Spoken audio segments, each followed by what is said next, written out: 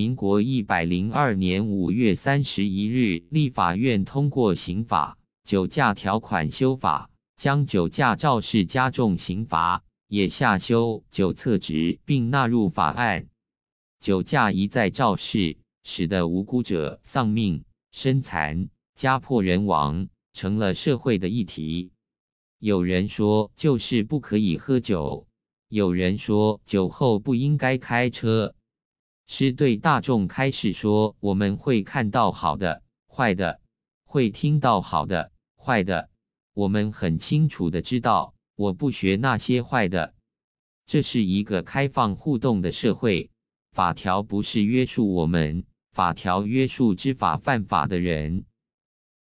歇后语：酒令神经麻痹，失去判准。